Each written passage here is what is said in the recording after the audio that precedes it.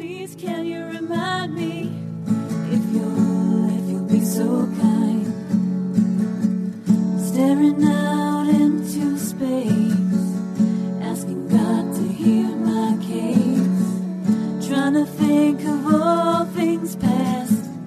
How long will my memory last? With purple angel, purple angel, purple angel, you're next to me. Well, hi everyone, and welcome to Alzheimer Speaks Radio. I'm your host, Lori La Bey, and I want to thank you for joining us today. We are going to have a wonderful conversation about Alice's Clubhouse, and I can't wait to tell you all about that. But before I introduce our guest today, I always like to just give a shout out to all of our listeners. I want to thank you so much for following us and liking and sharing these episodes. It's so important to be able to get these resources and ideas out to people all around the world. It's just a very, very powerful set of tools, I think, that is extremely useful for all. So again, thank you so much for joining us today, and I hope you continue to like and click and share. For those of you that are new, my own mother had dementia for 30 years, and so it was really quite the journey, one that had me go through a full bout of emotions, from guilt and isolation, frustration, and exhaustion. And yet I was able to come out the other side and really find that purpose and joy and passion. And it was life-changing for me, and that's why I switched careers, and I'm here today doing what I'm doing. So again, thank you for joining us. I always like to shout out to a few organizations that I think are really doing great work. One is the Memory Cafe Directory. If you are looking for a wonderful support group that doesn't feel like a support group, really feels more like some peers that understand, go to memorycafedirectory.com. There you will find a list of communities that are hosting these memory cafes throughout the U.S., and they are now developing directories for other countries as well. If you are a memory cafe and aren't listed in there, please go to that site, again, memorycafedirectory.com, and they will list you for free. It's just a wonderful, easy route to connect with people that understand. Another one is the World Dementia Council, which I wasn't familiar with up until about a month ago, when Maria Shriver's group reached out to me and said, hey, these guys are doing cool work and you need to know about them. And so they are doing a survey about dementia-friendly movements and programs around the world, and they would love you to participate. They're trying to gather research, but if you are not research-based, they still want to hear from you on what you think is working or not as an organization. And then many people don't know that Alzheimer's Disease International puts out a World Alzheimer's Report every year as well, and that was just came out in September.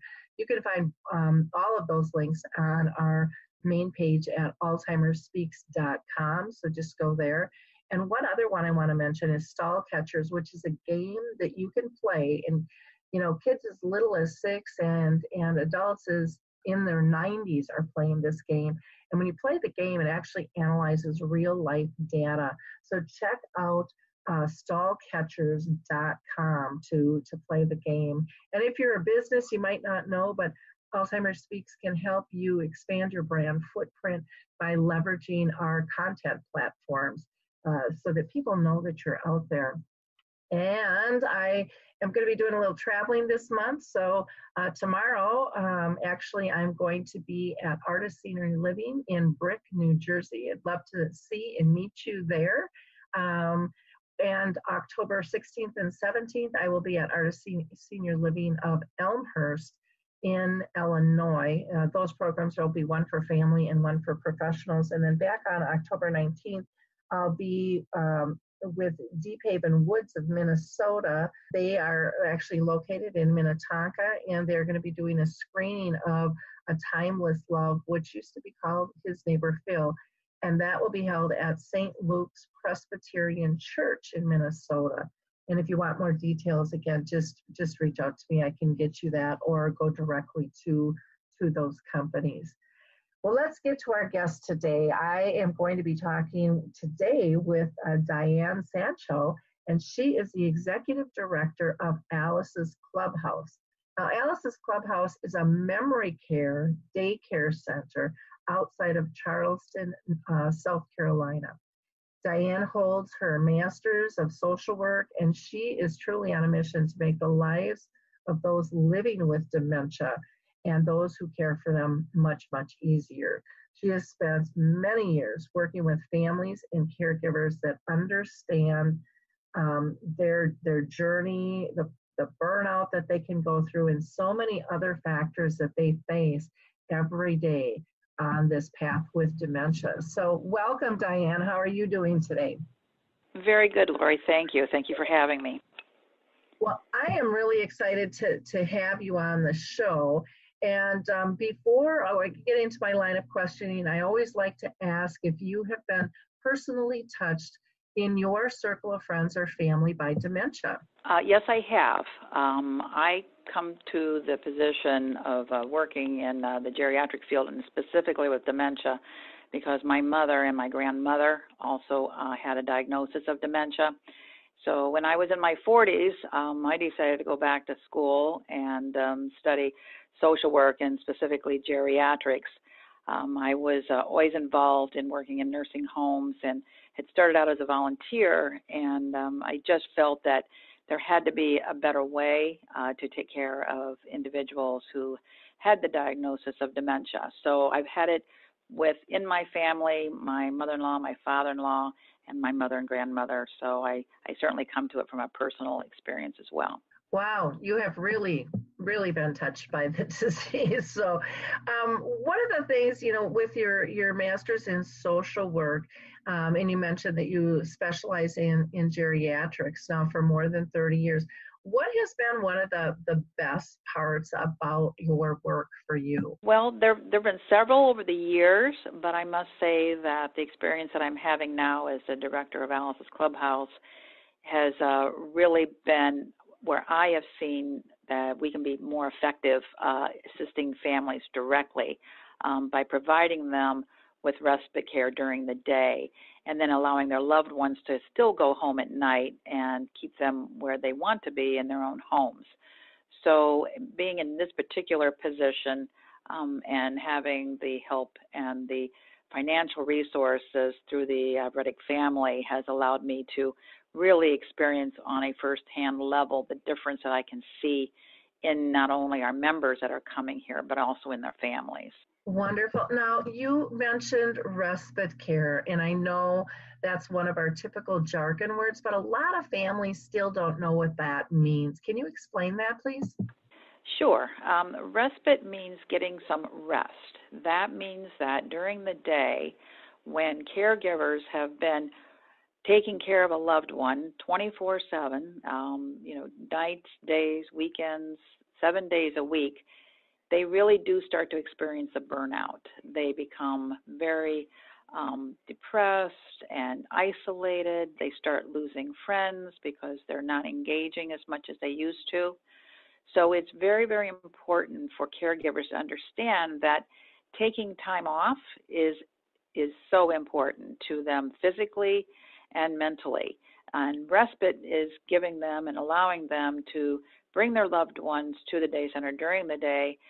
They can leave them here as long as 8 hours a day, Monday through Friday, and let us take care of their loved one, knowing that they're being well taken care of, and with the care and compassion that they also have for their loved ones that we can provide here. And then they can go off and do whatever they enjoy, whether it's just going home and taking a nap or going out to lunch with friends, whatever it is that they used to do. And I really stress the importance of caregivers identifying what it is that they do enjoy, because then they will take that time that they have while their loved one is here, and they have the reassurance that they're going to be taken care of properly, that they can go out and enjoy themselves and not have to worry about their loved one. And that is so very, very important. I wish that word was like rest it or something else that made more sense to people, or rest you. because it is just one of those words that so many people don't understand until they step into this, and then they find all this new jargon and stuff. Sometimes our words aren't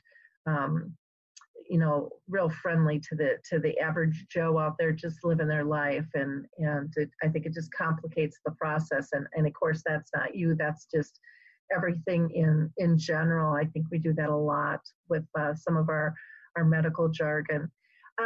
So why don't we talk a little bit about caregiver burnout, and is it really real? And if so, what are some of the signs that a care partner might be getting burnt out? Yes, caregiver burnout is very real. When I was in school and I was getting my master's, I conducted individual therapeutic counseling to caregivers.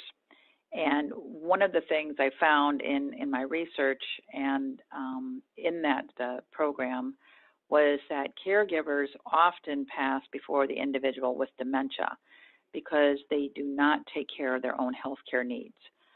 They might have depression, they might have migraines, they develop heart disease, gastric disturbances, on and on, because they are not only caregiving for that person, but they're also the doctor or the nurse or the appointment maker, the cook, the shopper for all the needs of things that the person needs for both of them. So they're wearing many hats while they're being a caregiver.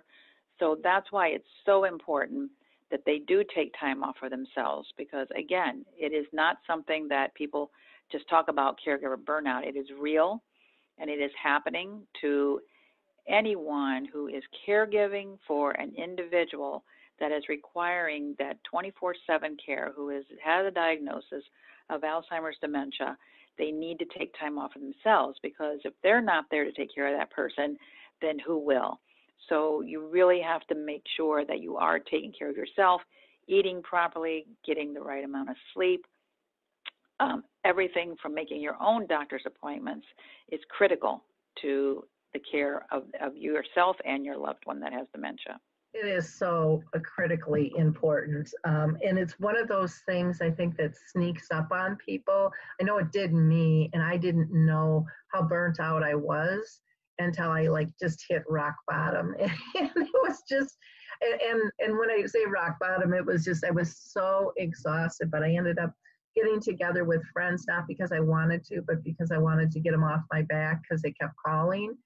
And then I realized how empty I was because they filled me back up. And so sometimes I think we're moving so fast, we're trying to do it all, that we don't even know that we're empty. Do you see that being the case very often? Yes, I do. I see it frequently, and that's one of the ways that this day center is helping families. It's not only for the members that are coming here, but it's also for our caregivers.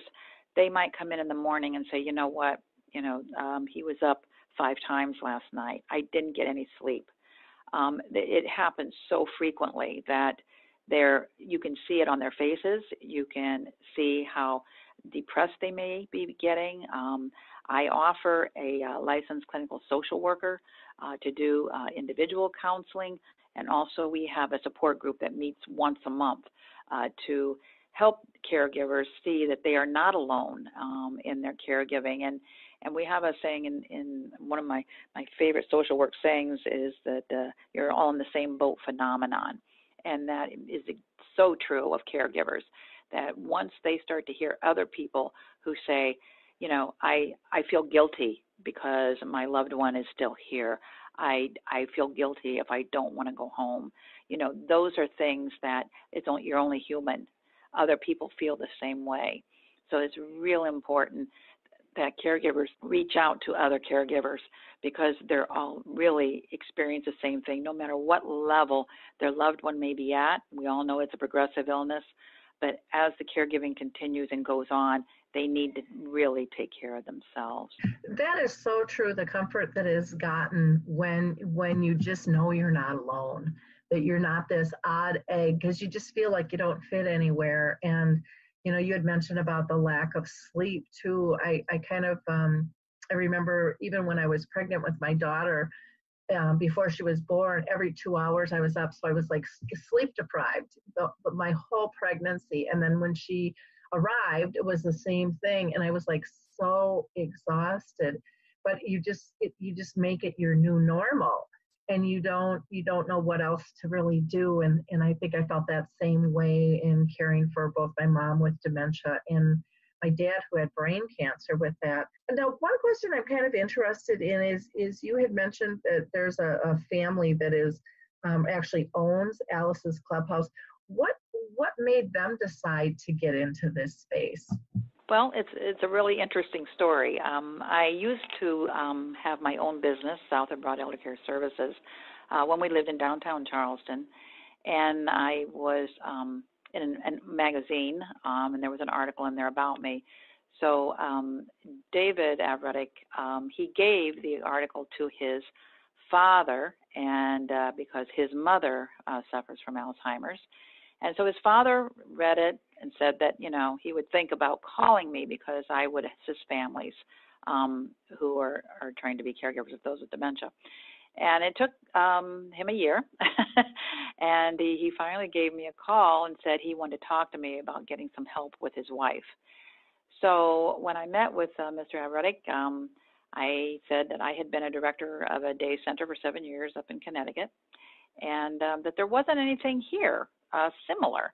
And I had always had, it was my passion and my dream to be able to open one of these someday, but it was something that I never really expected to happen, because I understand that it is quite a process to go through. Well, as speaking with the family, with David and his father, they said, well, let's see if we can't help you to make this a reality. And they really wanted some place for, his mother, David's mother, to attend, and they did not want to put her in a nursing home or one of the memory care centers that they have here. So we started working. David and I started working together, and we started looking at property, and that was well over 2 years ago. And we, through much hard work and effort, were able to open Alice's Clubhouse. It is named after his mother, Alice. She comes here 4 to 5 days a week. Both David and his father have seen a significant difference in not only Alice's demeanor, but also his father, because he's getting the rest that he needs during the day. And they bring her in and pick her up every day, and she's loving it. So I feel so very blessed and honored to be able to be a part of such a center, because we are one of a kind. We are the only one in South Carolina that has a medical component, because we do have nurses, as well as the recreational aspect of it. We're working with student nurses. It is a very well-rounded program, person-center oriented. So through the grace of God and David and his family, we are able to bring this program to the community. So we're very excited. But it did come about in a roundabout way, but I'm so thankful and grateful that we were able to do this. That's absolutely a beautiful story. I mean, it's just fantastic. And I hear more and more where families have been touched in making change. I mean, that's what made me, I took my life savings, my retirement, and everything to do what I do. And people go, are you crazy? And it's like, you know what, if people don't stand up and step in, we're never going to improve the situation. And, there's great risk in terms of doing that. But I just couldn't sit by and be part of a system that I thought was not, reaching everybody that needs to be reached out there. And so kudos to the family and for you for doing that. I just think it's absolutely marvelous. And I was so impressed when I went on to the website. We'll get into that a little bit more, but all of what you do and how you really are doing a lot of different things. And when I read through, I just think of my Memory Cafe people and asking for support in some of those other areas. And I was going down the list, and it's like, ting, ting, ting, you really have them all. So So good job.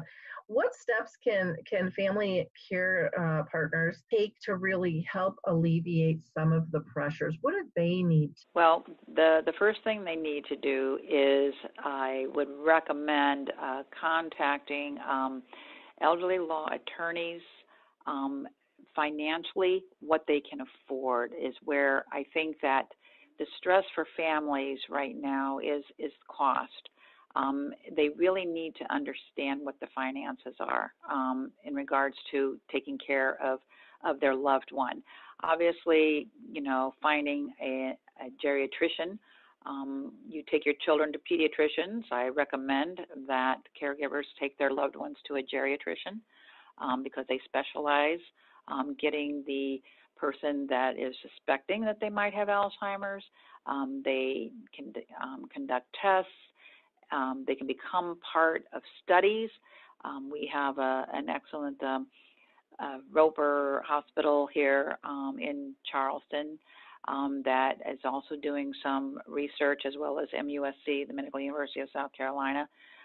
Both hospitals are conducting research studies so that you could perhaps enroll your loved one in a research study and really help others who are suffering from this as well. So really understanding financially what you can afford, what type of care you can afford, making sure that you get the proper diagnosis is extremely important. Taking it one day at a time, one step at a time. I have offered my services to the community, even if they have a loved one and they're not sure about where to go or where to start. I am available for families if they want to come in and speak with me. I have a lot of community resource information. If they're looking for home cares, hospice, assisted living, memory care, whatever they think that they need, I can provide them with some information. As a social worker, I always give them 3 choices. I'm not going to say, well, you have to definitely go to this one or this one, because I'm not sure exactly who they have or where they're at, who they have working for them at the time, especially with a home care. They need to interview the person who's coming into the home. But whatever they do, they need to start somewhere. They need to be able to reach out to get help via, support groups. They can attend our support group, and we provide care for their loved one as long as we have advance notice at no charge. They can come in for a free support group and listen to what other people are finding out in our community. There is a wealth of information out there. So it's very, very important for families to understand that they can, they can find that help, via radio. I think this is great, listening to your podcast or, on the internet to get the help that they need. I'm glad that you mentioned the internet, because I think that is one of the things that really has to be flipped in terms of mindset, is that resources don't have to be in your backyard all the time. They don't have to be one-on-one, and that is that just expands things so much. I also like that you talked about the financial and the legal and getting a diagnosis so you know what you're dealing with. But there are, we were talking offline before, and, you had really talked about having a care partner basically giving themselves permission to ask questions and to take care of themselves. How do they do that? As far as taking care of themselves is just getting the time off, whether it be with a home care or having their loved ones come here. Exercise is extremely important. We used to have a diagram that we used in social work, and it was like a pie chart.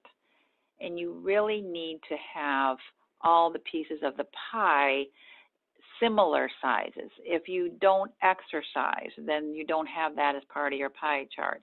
If you don't have spirituality, for some people, that means that they go to church every Sunday, or they can reach out to their pastor or their minister or their rabbi. If they can have someone to talk to, that's also extremely important. Eating properly, sleep, all of these important aspects, all of those pieces need to be a part of your pie.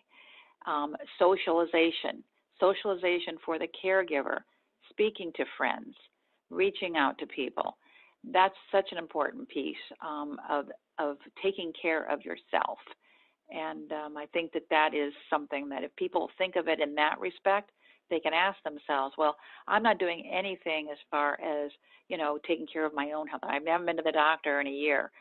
Then you need to understand that all of those pieces are important for you to take care of yourself. The other thing when I'm thinking about all of this is, it really is about sometimes getting assertive and being able to set boundaries. Because one of the things I found, and again, I'd like to know if you see this with others, but because I was doing such a good job caring for my folks, then everybody else kind of stepped up and goes, well, Lori really does a good job. I think I'll have her take care of me and my needs and stuff too. And it just kept kind of piling on and piling on and piling on. And I ended up just being the fix-it person, and then others weren't really doing what they needed. And I was feeling the emotional drain of their issues where they weren't. Do you see that as being common? Yes, I do, because some of my caregivers think, and like so many of us did when we had children, nobody can take care of my children the way I can, and nobody can take care of my mom or my dad the way I can. But if they understand that they may have a sibling who is a nurse or a brother who might be an accountant, they can take some aspects of that caregiver, that going back and forth, taking their loved one to the doctor. If you can call upon, some family. I think so many times I've heard from caregivers that, oh, my children are too busy. They can't take care of, mom, because they've got their own children to take care of. Well, that's true. We call them the sandwich generation, the ones that are trying to take care of kids and their parents.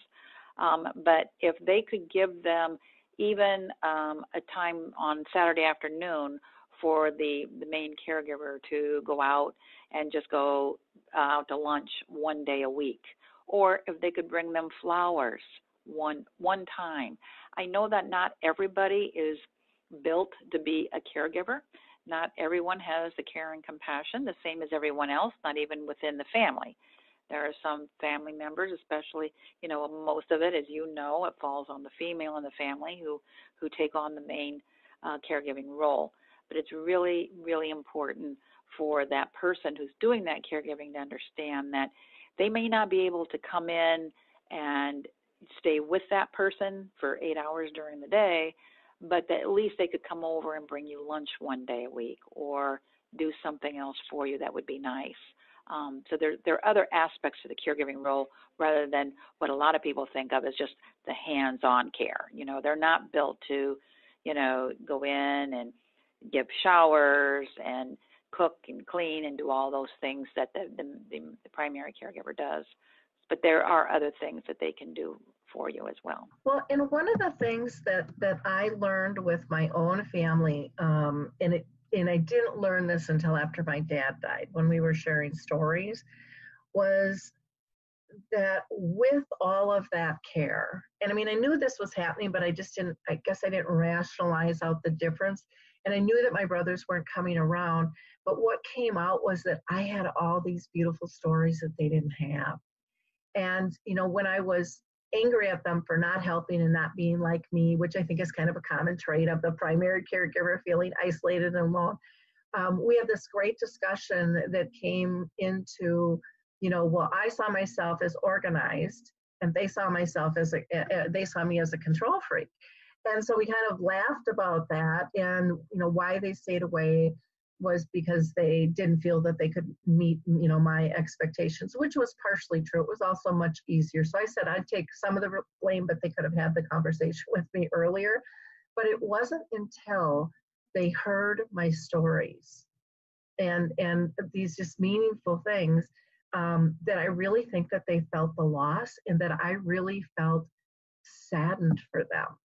And to me, that was just a really powerful exchange. And it made me look at them very differently, because I just felt my heart just felt so sad for them. Yeah, that is so true. And that reminds me of when I was in school, and I had a professor of mine say that the primary caregiver can really rob people of the other siblings of having the experience of really enjoying some of those moments that they're never going to get the chance to have again.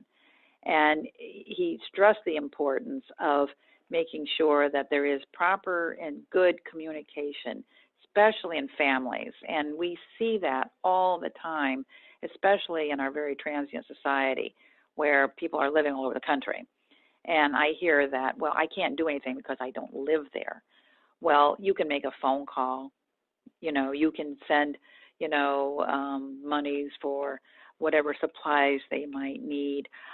There are certain things that you can do, because if you don't, and if you are one of those siblings who withdrew and said, I can't do anything, they have it all covered, I don't need to worry about it, then years down the road, that will affect you. You'll start to think about it and say, you know what, I didn't do the right thing. And it may not happen right after, but the person is gone. But trust me, years down the road, when you're thinking back on what you could have and couldn't and didn't do, then that will affect you. So I think that everybody just needs to take a step back, really communicate, let people know. Sometimes people don't know what to do. They really don't. They'll say, well, I wanted to help, but I didn't know how to help. And that is really up to the primary caregiver to step up and say, you know what, I need you to take this person, your mother or your father, to the doctors once a week. Or I need help going with the grocery shopping. Anything, give them concrete ideas. Don't just say, well, we'll bring over, something for you next week. Make it specific. Because if you don't, then more than likely it won't happen. But that person that's not helping will definitely be affected by that as the years go by and the person is no longer here.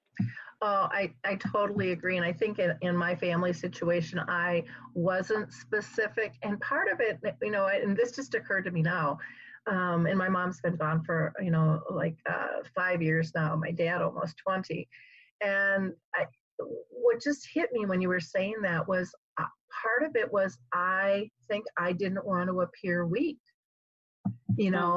and because everyone always looked at me as the strong one in the family, and so I would throw it out there, but I didn't give as specifics as I should have to really get them to engage, and I think that's really important.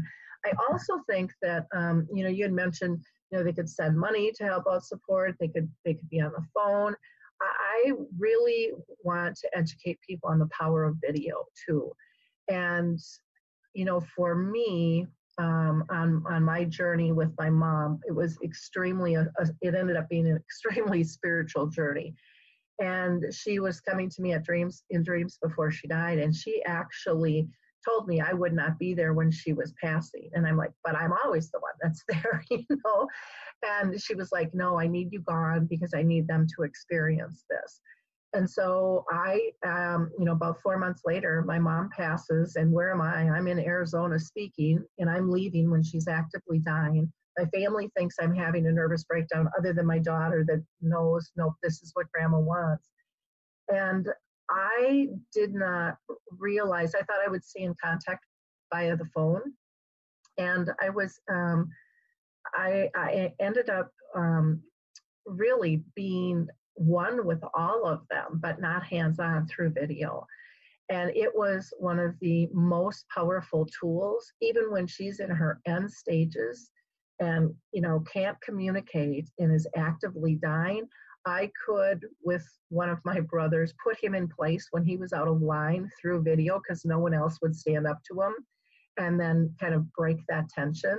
I could guide them on how to care for her without being hands-on to do it. And it was just one of the most powerful things I have ever experienced in my entire life. And even when my mom and I had this pact about, she wanted to make sure that I would carry on, and that was another reason she didn't want me there.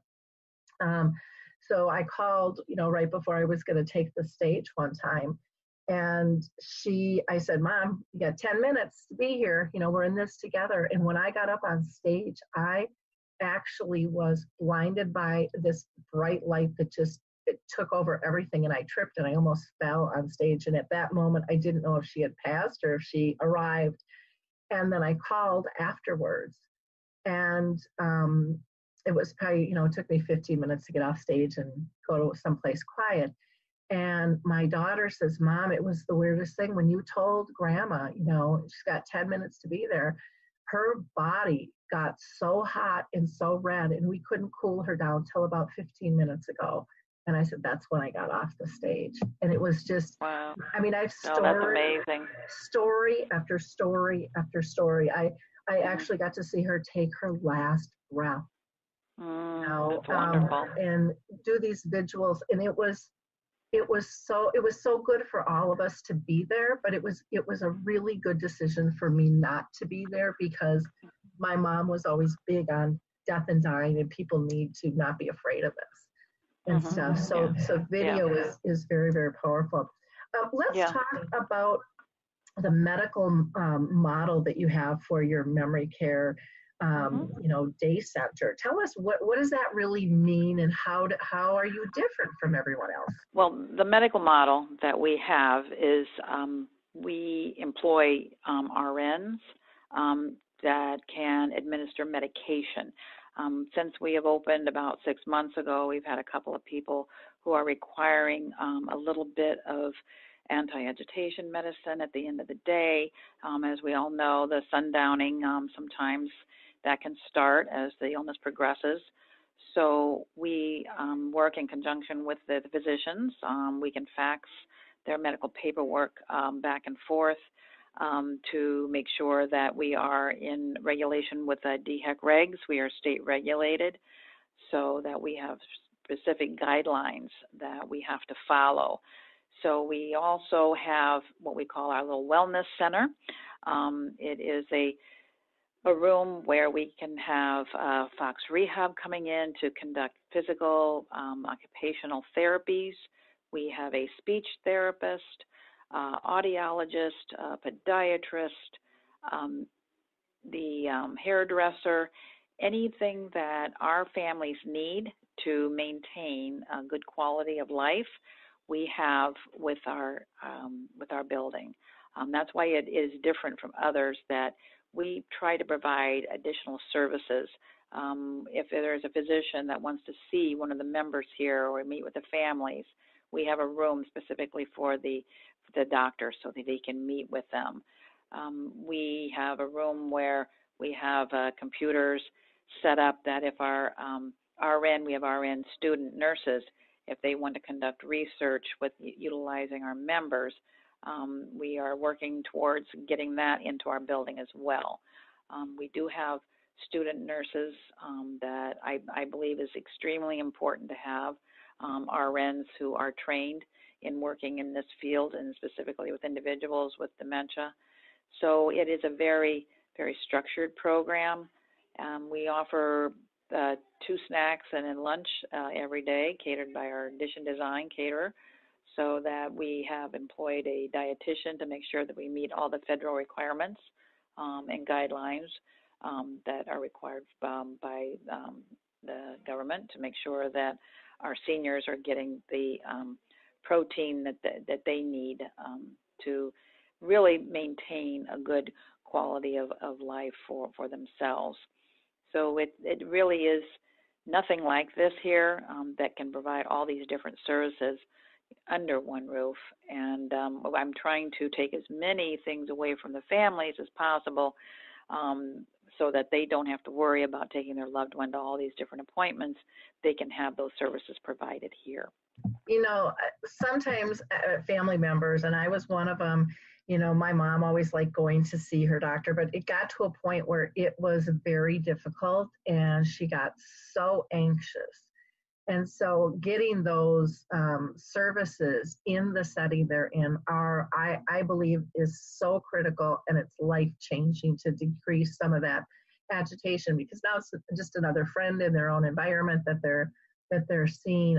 There's so many things that I love about your model that I really, truly hope that you will fill out that World Dementia Council survey, because I think this is a model that works. I think it's important on so many different levels because we don't have enough services, and we don't have people don't have the finances, and they don't have the support. And you've really pulled so much together in your entity. I love that you call it Alice's Clubhouse instead of an adult day program, because nobody wants to go to an adult day and feel like they're being babysat. And that's the connotation that we hear over and over again from that. So it sounds like fun. You having all those that access to a variety of doctors, from on audio to foot care to whatever it might be that their needs are, and doing the research. I love that you're combining that. I don't know if you are aware of the A-list through Us Against Alzheimer's. But that is a research project that they have ongoing, and it's pretty simple, where people can either take it online, and it's usually only a few questions. No, I'm not aware of that one. Okay, yeah, I'll send you some information for that. I think that would be a nice addition too, and it's just real simple. I also wanted to ask you about one of the things that I hear so much about is, what do I do when my person is being labeled with behaviors? And you had talked about sundowning. Not everyone knows what sundowning is, but how do you work with behaviors? I'm really big on trying to even get rid of that word and get people to call them, reactions and triggers, for us to kind of dig deeper. How do you deal with sundowning and behaviors? Well, for the most part, it is keeping the individual engaged. And as you know, and I'm sure you're aware, all the five senses diminish when someone has dementia. And so as the disease progresses, they really get to the point where they want more tactile stimulation. They want to be able to touch things, feel different materials. It is very important to keep them engaged. And one of the best ways to do that and to decrease those challenging behaviors is with music. We have a recreational therapist who plays a guitar and sings. One of our nurses plays classical piano. Those types of music that we incorporate into our program are critical. And even if you're at home, I encourage families to keep the music on.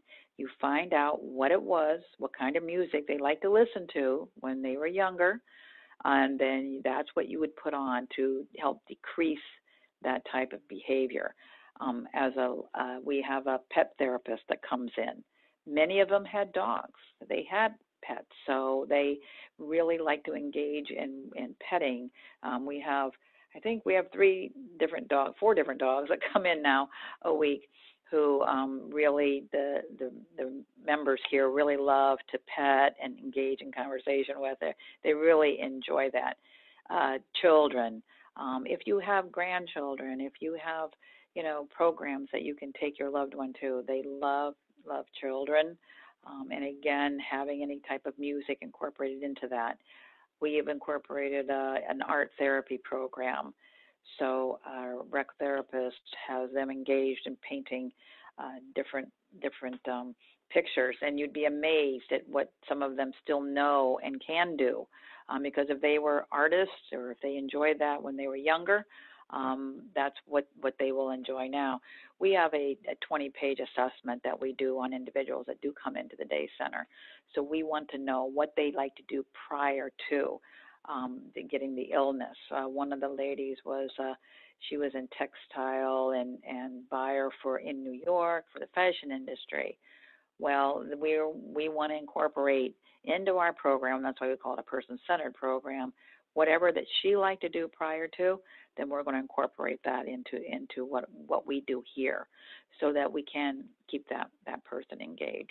I love that. You had mentioned that some of the senses lessen, and I guess I'm just going to make a comment on that, because I talk with a lot of people living with dementia, and many of them say that some of their senses, not all, have gotten more vivid.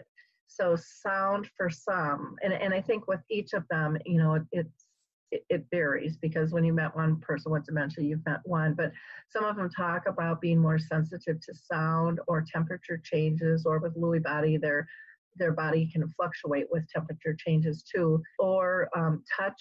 I know my mom, for example, she, and this is, I think, a very common one as well, where all of a sudden she doesn't want to take a shower or bath. The shower hurts her skin. And Tipa Snow was the one that told me that, the fat pads lessen.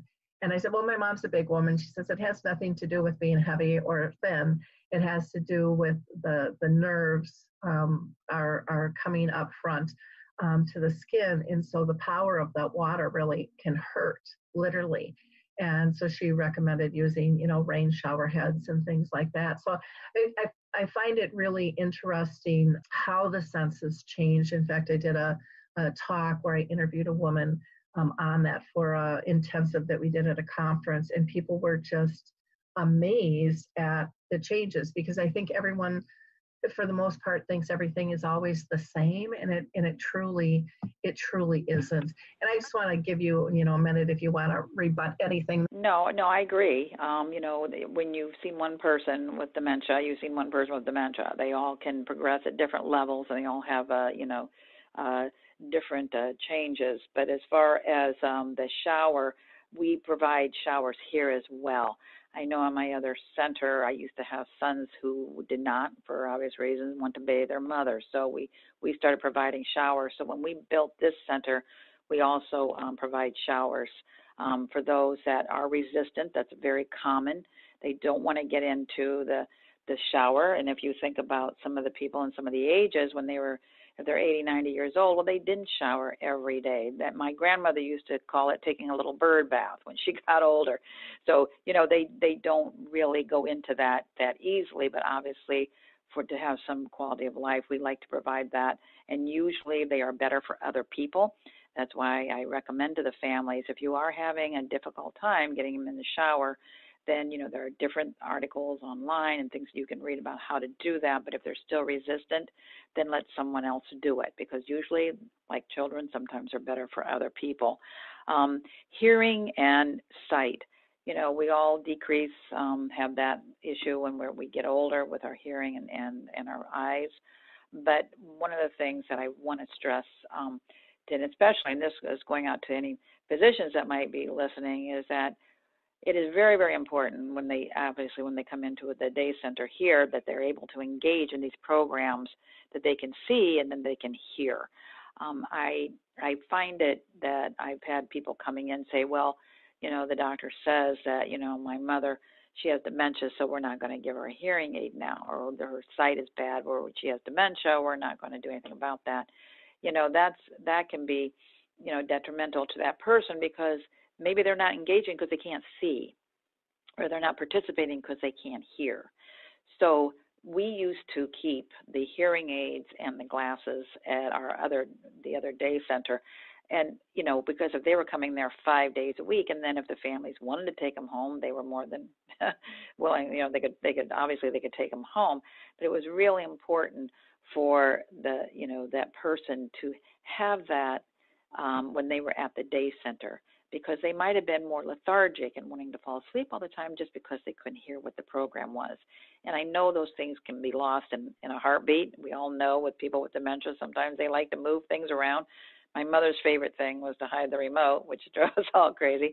But we really, need to think about how we address all of those declines in all their senses. And the other thing would be in the taste. My mother used to love sweets, donuts, cookies, candy, and of course, then she became a borderline diabetic. So that wasn't a good thing. But one of the things that you can do, and to decrease the salt intake, is we used to put Mrs. Dash in salt shakers. And then when the person, because they were so used to picking up that salt shaker and sprinkling on their food, because their taste buds have declined. So they need to have that, and that's why they love their sweets, because it has more of a taste to it than something like mashed potatoes or a pork chop.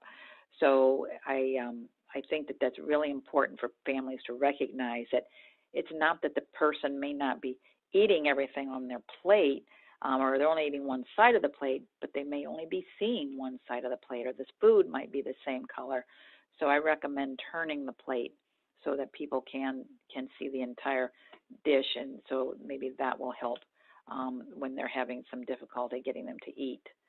So it is important for families to educate themselves, and along with all their other jobs, to understand that they're not doing this on purpose. They're not, acting out on purpose.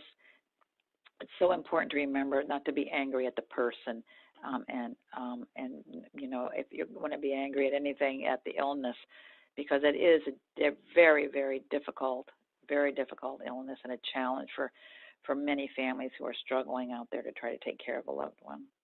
That's a really good point in terms of the sight and the hearing, that I think people go with whatever the doctors tell them to do so often, but a lot of times our doctors aren't educated enough and as deeply as they need to be, in my opinion, in this day and age on this topic, because if you can't hear and if you can't see, you are going to be withdrawn, or you are going to misconstrue what is happening around you. And just think of how fearful life would be if you couldn't see and you couldn't hear, how different, we would react. So they're really, it just makes a lot of sense. Simple things like even having a colored plate for food for contrast so they can see, and, those little simple exercises of even just, putting your fingers in a circle to see, to just get rid of the peripheral and just being able to see that tunnel vision, which many of them have, and is very common, just again, even when we age. So this has been just such a great conversation. In wrapping up, why should caregivers be sure to take time for themselves and to get the help that they need? Because it is critical not only to themselves, but for the person they're caregiving for. Because you really, if you are stressed, you're not getting your sleep, you're depressed, you're very anxious, the person with dementia really does have a sixth sense. We sometimes don't give them credit for what they know or feel. They do understand to a certain level. If someone is looking at them and saying, don't do this and don't do that and no and no and no and no, they're also going to become more agitated. They could become more aggressive, more physically aggressive. They could become, more anxious themselves. So it's very important for that caregiver to get help, take some time off. Do it for yourself, but also do it for that person that you're caregiving for, because it's very easy to lose your temper. You're only human. It's very understandable to feel guilty. I had one individual who said she felt so guilty because she was constantly yelling at her mother not to do things when she kept, emptying out or she would put the clean dishes with the dirty dishes, or, she would, do things, over repetitively. And her daughter was she said, I'm starting to lose my mind. She just keeps doing this. Well, remember, the only thing that you can control is what you do.